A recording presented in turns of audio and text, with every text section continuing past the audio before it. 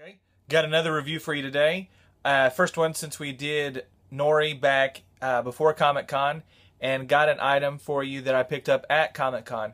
It just went up for sale on Weta's website. It's the Ringwraith mini statue, and up until the other day when it went up for sale on Weta's website, you could only get it if you were actually at Comic-Con 2014. So this was an item that I picked up. It was $80 at the show. That included tax and stuff.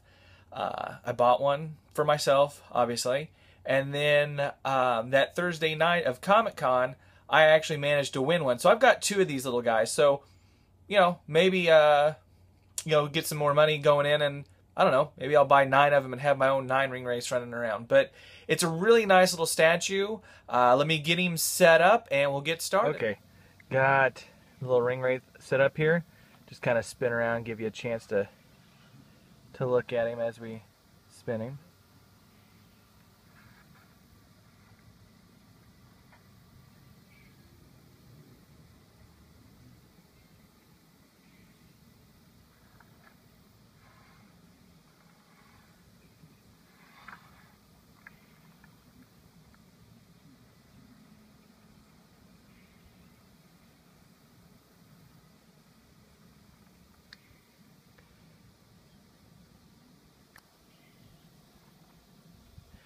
Like I said, this little guy was $80 at Comic-Con. I believe he's $74.99 on Weta's website. So you've got, you know, your shipping and that involved. So it'll make it right around about the same price that I paid. Like I said, I got 2 of them at Comic-Con. One I paid for, one that I won. He fits in with the other little mini line of statues that Weta has done for Lord of the Rings with Strider and Gandalf, Arwen, Gollum. I think that's it right now, plus this guy. Plus you've got the the Barrel Rider line, so that's kind of the same thing there. They're just doing the Barrel Riders with the Hobbit guys. It's a really neat little statue. It's got quite a bit of little detail here in the outfit, the robes outfit, same thing. So it's not bad. It's kind of it's pretty nice little detailing. He's got kind of a dirty look to him, obviously. I really like it. I mean, the pose is, very creepy.